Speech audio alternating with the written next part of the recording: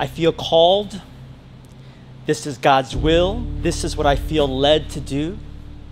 These and other phrases I've heard thousands of times from so many people. They sound familiar because I've often said them myself.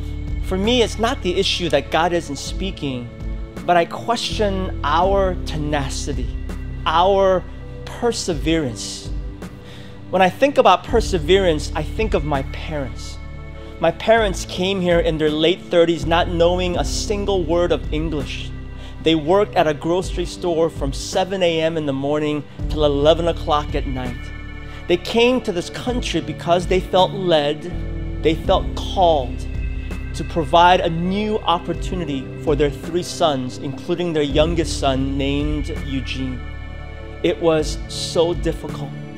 There were times I remember them coming home at midnight, their bones aching. When I look at my own life and the generations that I belong to, I'm amazed by our brilliance, our creativity.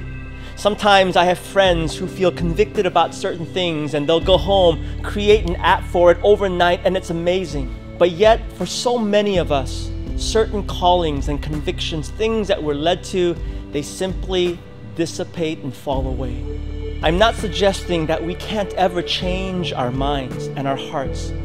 But if we truly feel that God has called us to some work, to some conviction, to some pursuit of justice, know right now that you're going to face challenges and difficulties beyond your wildest imagination. But if God has called us to a certain work, then persevere. Stay the course. Be tenacious.